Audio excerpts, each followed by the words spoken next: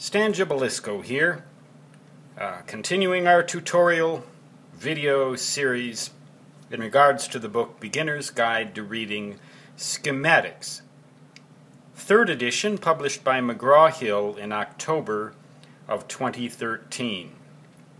I recommend that you get the paper-bound version for a variety of reasons. Number one, it has a spiral binding, and it'll lie flat on your workbench for you. You can fold it back like this. The paper is good, heavy stock. It's built to last. And last but not least, being paper and not a virtual book, it can acquire no bugs or viruses. It needs no battery, no boot up. And if you spill your Diet Mountain Dew on it, all it will get is wet. Well, I've been talking about schematic symbols for various simple components, and I'm going to continue that little process here with the digital logic gate symbols. Now, binary digital logic gates basically take one or usually two logic states and combine them to get a third state that depends upon the type of gate. Each particular type of gate, performs what is known as a logic function. It takes one or two inputs and produces an output. A few logic gates have more than two inputs, but here we're basically dealing with those that have only two. You'll find this on page 55 of the book, the discussion of logic gates in general on pages 54 and 55 of the book. But this book really doesn't get into very much detail about how the logic gates actually work. It does describe them verbally and how their functions turn out. But there's another way to do that, and it's called a truth table. Incidentally, if you're really into logic, if you like this kind of thing and you want to get more into the mathematics behind logic and how it relates to mathematics and how logic is the foundation, really, of all mathematics, I recommend the book Logic Demystified, written by my nephew, Anthony Bautel, and myself. It's about a 350 or so page book, 375 pages long, including the index. Here, I just passed a point here where there are some Boolean symbols. Here's the final exam. There's a logic circuit right there that comprises several logic gates in combination. And this book discusses that kind of thing in addition to all the other aspects of logic mainly from a standpoint of the philosopher, but also to some extent from the standpoint of a mathematician, if you're into that kind of thing. But I'd like to right now just get into just outlining how these basic logic states work with one or two inputs. The NOT gate has only one input. All these others have two, and those are all symbolized on page 55. You'll see the gate symbols there. When you have two or more logic states and you want to express all possible combinations of them, here's a little trick.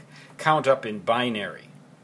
0, 1, that's the decimal equivalent of 2 and 3. There are four states, 0, 0, 0, 1, 1, 0, and 1, 1. Now let's just talk about not x. Not x, so that we distinguish which one of these we want to talk about here. We just invert the state. 1, 1, 0, 0. Not 0 is 1, not 1 is 0. Now as for the OR, that is what is known as an inclusive OR, meaning that if at least one of the inputs is at the high state, that is logic 1, then the output is a logic 1. If at least one of them is. If they both are, then it's also 1. If they're both low, we get low. So it looks like that. We also have something called an exclusive OR.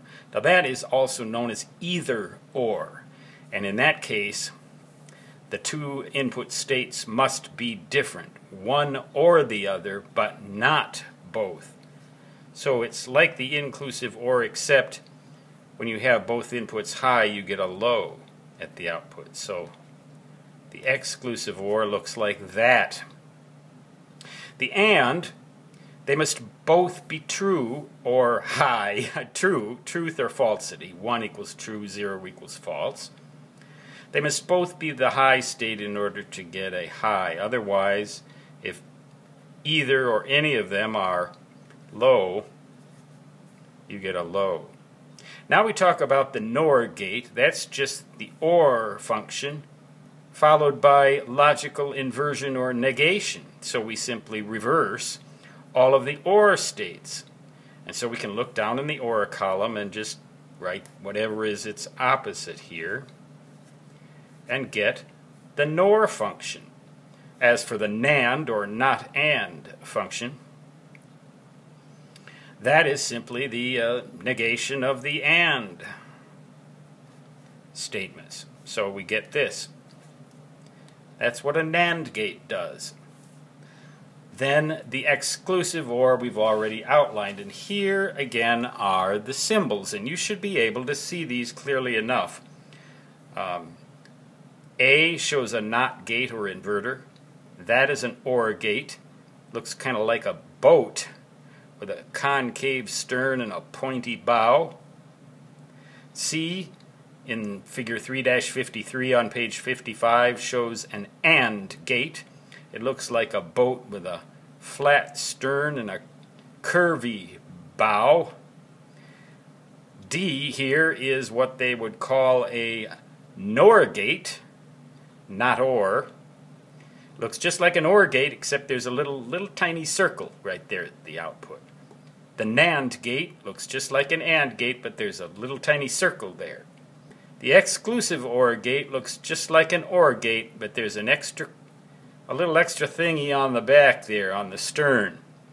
Little attachment on the stern there. So those are the symbols. There is one gate that I did not get into in the book, but I will get into it here just so that of interest, and that is what happens if you take an exclusive OR and follow it by an inverter.